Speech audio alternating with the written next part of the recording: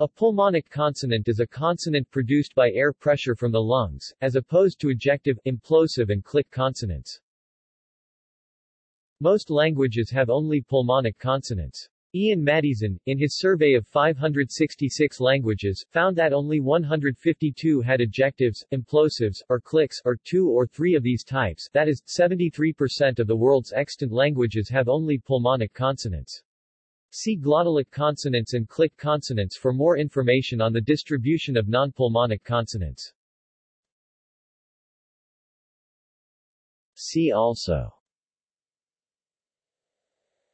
ejective consonant, implosive consonant, click consonant, airstream mechanism.